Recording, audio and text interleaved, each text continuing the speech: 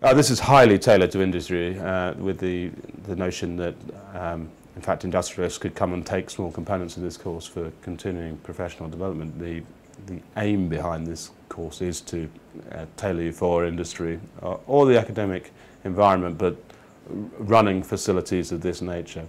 The fact also that we have the management element to it means that you can really hit the ground running in industry. You don't have to understand what it takes to operate one of these facilities.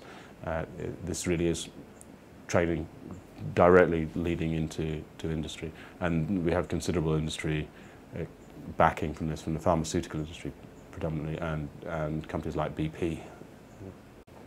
Well, we're quite keen. The continuing professional development element will come in as the course starts to mature over a few years. But at the moment, we are looking at people who are interested in managing facilities of this nature, characterization facilities, as a career path, and therefore this might be people who are already working in a university but think, right, okay, I want to run one of those centres, one of those facilities, or even indeed working in industry. I think they want to, they've seen what they like and want to gain the experience and the skills that are required to manage and operate such a facility.